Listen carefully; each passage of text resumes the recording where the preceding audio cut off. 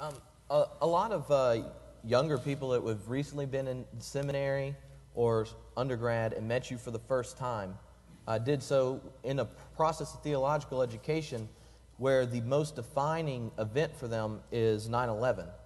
And I happened when I was a sophomore in college, and I remember going to class that day where we didn't do anything, and I ran into my theology professor, and I said, "This changes everything." And he said, "The Holocaust did the same thing. Y'all should read Moltmann," because he figured out what's it like to let that experience shape real Christian theology in response to a world that's different because of an event. And a lot of us haven't had a chance to be a minister where 9/11 isn't a shaping part of the life of American Christianity. We're still engaged in wars that came out of it. A lot of people in our congregation still have anxiety and fear that are driven by it. What advice can you give us in thinking through the gospel and articulating it in a way that we're in a culture that's still defined by a real framing experience? Well, I was very much moved by Elie Wiesel's book, Night, his experiences in the concentration camp of Auschwitz, when he tells the episode that 3 prisoners were hanged and 2 died with a cry for freedom. And then there was hanging a boy who was tortured because he was so light and couldn't die. And then he heard a voice behind him, "Where is God? Where is God?" And a voice answered in himself. He said, "Where is God? He is hanging there on the gallows." This is, for me, a key to understand the crucified God, the God who shares the wounds and the pains of the victims of violence and terrorism, etc. So, and therefore I said, well, God was not absent in Auschwitz. God suffered between those who suffered in Auschwitz. And this would be my recommendation to the victims of 9/11 and their families. God is the fellow sufferer between them. What the terrorists did, they did against God. And God is suffering under it. And this gives me at least some consolation. So God is not punishing New York homosexuals by 9/11, as somebody said at that time. I think this God who uses terrorists to punish his own people is a monster. Is for me not a God. But I think we should turn around our thinking of the omnipotence of God. God is not in control of everything. God is carrying and bearing everything. This is his real power. His almighty power was suffered by Pharaoh's army when they were destroyed. But there are at least 3 or 4 phrases. You carried us like a mother is carrying her child in her arms. You are bearing us through the desert like a father is bearing his only son. And we are carried on eagle's wings. So again in the prophet Isaiah, you have the phrase, "I will carry you until you become old." And so this patience of God, this carrying everything, gives his world time and a chance and a future. And this is, for me, the omnipotence of God, His all patience. Was there a moment?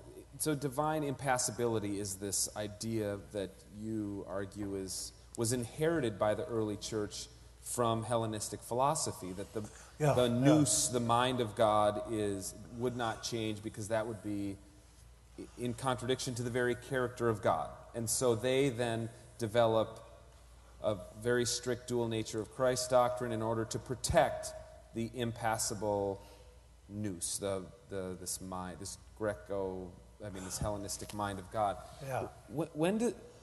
Is there a epiphany moment in your theological career when you kind of think that's not God? Because you go on then to write, an impassible God is not a God but a demon. Only a suffering God is really God, which is that's a strong statement. And yes, I know. Against something. Sometimes I cannot avoid strong statements. Yeah, good. I think we appreciate that. Well, this comes from Aristotle, Metaphysics, Book 12, where he says the divine is apathetic.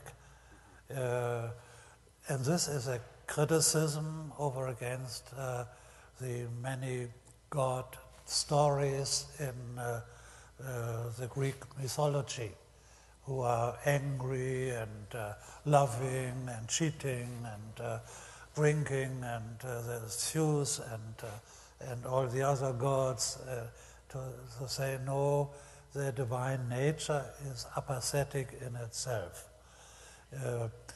But the God of Israel is not apathetic. He is full of pathos, of love, and of anger. And anger is a form of expression of wounded love for his people.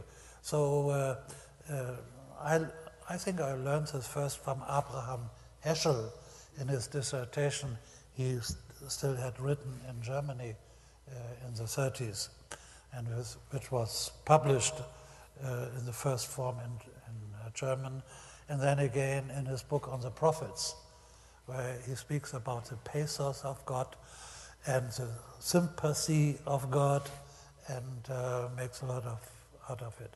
Because if God is an apathetic God, then his image on earth must be apathetic too. But for us, modern people, and I think for all the people on earth, apathy is an illness. If a child becomes apathetic, you go to the doctor. So apathy is a sign of death, I believe. Perhaps there was another signal for me when I first came to England after I came out of prison. It was in the beginning of the 60s, and the New Left in England had a book out with the title Out of Apathy. And I find this very moving. That's a kind of a battle cry. Get out of apathy. Get involved. Get engaged. It's better to be defeated than not to begin a fight. Get out of apathy. And these two things that I brought together and spoke about the passibility of God. I think the first idea I got in a conference in Scotland when I ran into a book about the impassibility of God and the passibility of God by John Mosley, a book written in 1926, where he listed up the whole debate in Britain about the passibility or the impassibility of God, a theological debate which completely bypassed German theology. There was no one in Germany who ever heard about it. And this was a 60-year-long debate in the Anglican Church between those who started from the Eucharist and then came to Golgotha and then spoke about a cross in the heart of God from the beginning on. The lamb was slaughtered from the beginning. And those who started from philosophical theology and from Aristotle. I picked this then up and brought it again into a public discussion. And how was it received when you started? It became, in the best sense of the word, controversial. I like to be controversial.